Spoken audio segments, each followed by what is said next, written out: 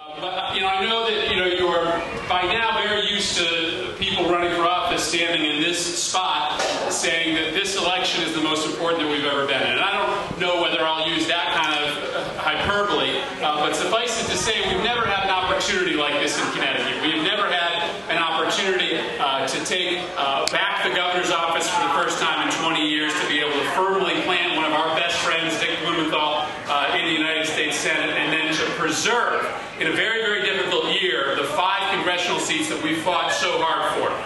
And let's be very clear about what the stakes are here. There is not a single new idea coming from any of the people that we're running against. Right? Everyone on the Republican side is either for the exact same things that got us into this mess under the Bush administration, or they're for nothing at all. They're for nothing at all. They're simply for tearing things down. What we are about as Democrats, what Danbury Democrats have been about for so long, is about being positive. It is about having the courage of our convictions to say what we're for, whether it's health care as a right, not a privilege, whether it's for energy independence as a nation, whether it's making sure that we take care of every single one of our veterans when they come back from the field of battle. We have a positive agenda, and that's what we're going to talk about from here until Election Day. I'm just blessed to have been able to have your support over the years. We've won some very tough races in the past. We have a tough one on our hands this fall, but with your help and your counsel, I know we'll do it again. So another great event. Thank you for having me here, and I'll see you. I've had the opportunity to go door to door with Chris Murphy on his 41 towns in 41 days. And I have to say, people are really listening.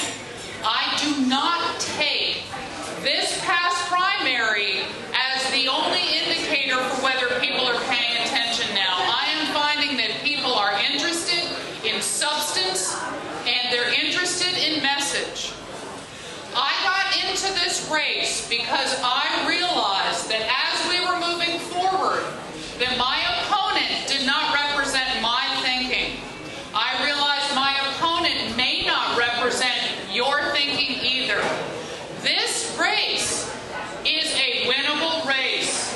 And Jim Maloney was the last Democrat to hold this seat. And I think, given the great candidates that we have on this ballot this year, that people are paying attention, they want to hear issues, they want to move it forward.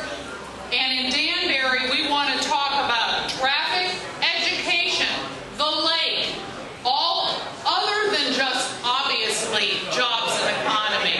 There are many issues facing us, and I look forward to discussing with each and every one of you the issues that you are most concerned with. Part of what we're seeing out there is the difference between truth-telling and Tea Party telling. And I think we only have to look to yesterday where Glenn Beck had a rally on the Lincoln Memorial and egregiously attempted to take from Martin Luther King's I Have a Dream speech with his Tea Party telling. And that kind of falsification comes all the way down to the local level. When we look at the Citizens Elections Program, for example, which I wrote about in today's News Times, we see the hypocrisy of our Republican opponents. To say that you're against candidates participating in the Citizens Elections Program and getting their due in terms of gubernatorial grants, to say that you're against that, and at the same time to take those same monies to run your own campaign. That, my friends, is hypocrisy. Republicans across the country taking money from the stimulus dollars to plug their own budget gaps and to fund their own programs, and at the same time attack Obama for the stimulus program. That, my friends, is hypocrisy. So that's what this campaign is all about. It's about democratic truth-telling to deal with the economic times that we're in, left over from George Bush. So I ask you to stand with Denise Napier and Bob Godfrey and Joe Tabersack, and myself, and our new leadership, Dan Malloy and Nancy Wyman, and our newest leader, Alice Hutchinson. And stand for truth-telling this year versus the Tea Party tactics of our Republican opponents. Thank you very much. Well, folks, first matter of business here is thank you very much. I really have to thank the Democratic Town Committee for putting this great event together, for all the friends and family and Democrats that came out today to support us. This event is so important. You know, people say, you know, all politics are local, and they really are. It all starts here, and it really ends here. It's our town committees and supporters like you that come to events like this and keep our headquarters open for so many candidates, from the top of the ticket down to your lowly state representatives. And so we really have to thank you for that today. And I'd also like to especially thank the so many people that are here today that personally contributed to my campaign.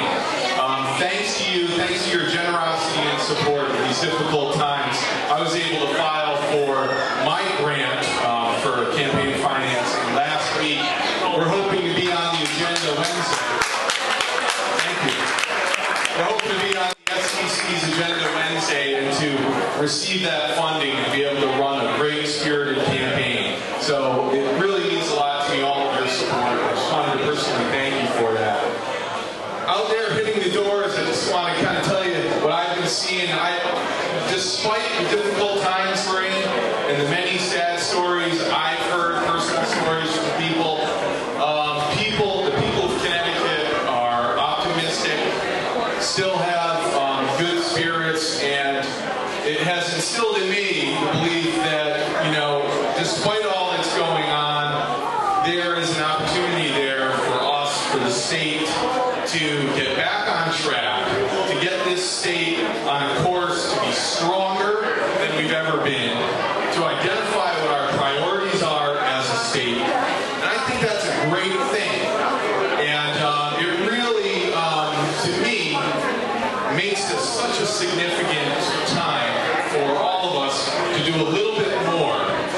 And we've got some great Democrats running for office. We have a wonderful candidate in Dan Malloy for governor. We have a great candidate, Dick Blumenthal, for state senate.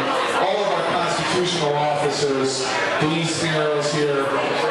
We have some great candidates. Of course, we have Chris Murphy, again, running for Congress. But what I'm trying to point out is that the Republicans have money. That's what they have. They've got more money than us. And we can really make a difference. As we saw in the recent primary, money isn't everything. If we can each go out there this year and commit to getting 10 votes, and votes that actually show up on election day, that's what we need. 10 votes for Dan Malloy, 10 votes for Dick Blumenthal. Just imagine the difference we could make. This is our year. Let's get it done.